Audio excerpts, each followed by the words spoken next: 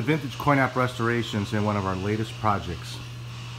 If you've been following us on YouTube or my Facebook page, you've noticed that we've come across quite a few automatons and having a lot of fun doing these. This one is really neat. It's an English automaton. I believe it's got 7 movements. Really 8 when you think about it, and I'll go over those with you in a minute. But it's a combination of a lot of things here. Let's take a look at his head. Boy, does he look realistic. We have lips that do move up and down. See his teeth. Glass eyes that will move left and right, and I'm sure his head moves left to right. His arms are going to go up and down. I'm not sure about his legs, though.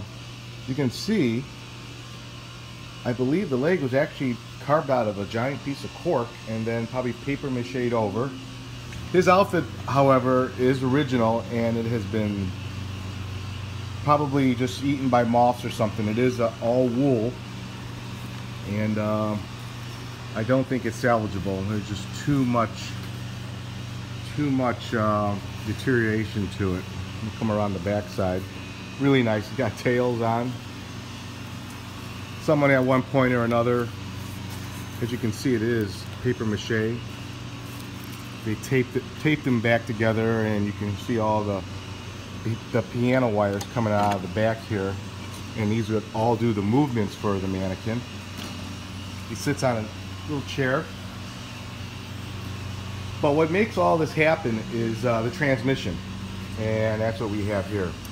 Like I said, it's at a minimum a 7 cams, so 7 movements, but sometimes some of these movements are combined with, you know, other parts of it, so you might get more than, you know, our 7 movements. Like when he lifts his arm, his body might turn, so it goes from 7 to 8.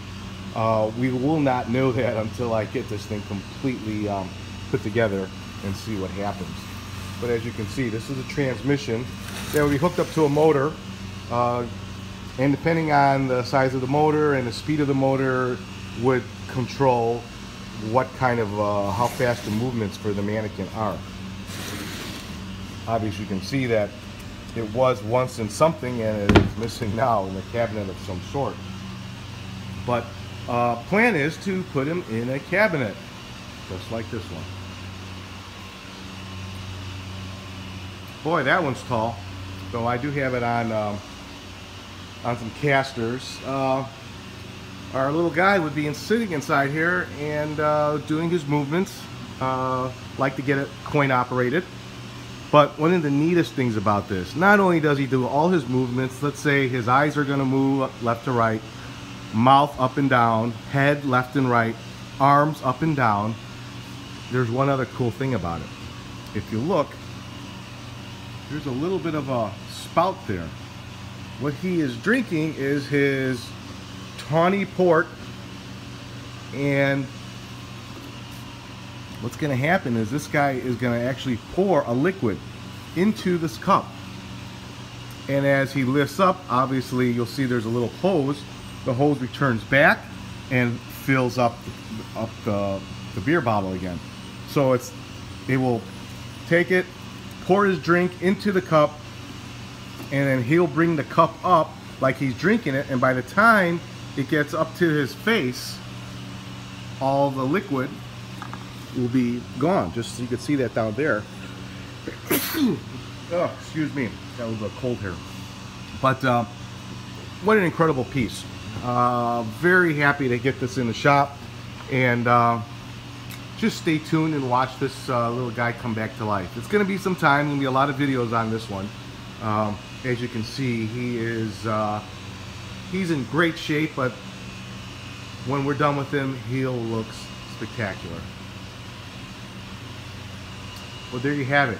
If you're interested in this particular one, it will be for sale. If you have one and you'd like to sell it, please give us a call. If you have one and you would like it restored, or you have any automatons that are available, please give us a call. We're located in Chicago, Illinois. Our phone number is area code 630-624-7466.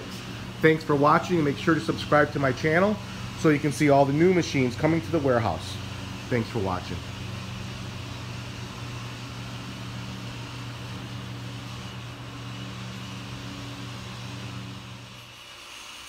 Though this is not the cabinet that this little guy is going to actually be in, but we are going to make another one identical to it that will fit him perfectly inside.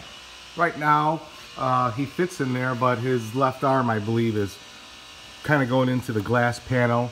So we're going to do it a little bit wider so we can keep him in the center and have enough room on the left and right side for his full motion, and maybe raise this rail a little bit so his eyesight is not right in his head. So we'll probably bring him down a little bit, but definitely a beautiful way to present him. There you have it.